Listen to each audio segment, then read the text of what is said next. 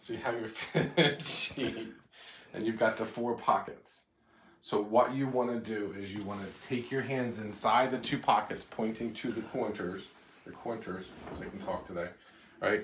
And you're going to put your corners together and flip it over top, right? So you're kind of inverting it, right? But then you have to go to the other corner, and this one has to be fixed, right? It has to kind of go inside of the other one as well. So basically what you're doing is you're flipping it inside out. So you're taking this corner and you're flipping it inside. So when you're done, you now can see I've kind of folded it inside of itself.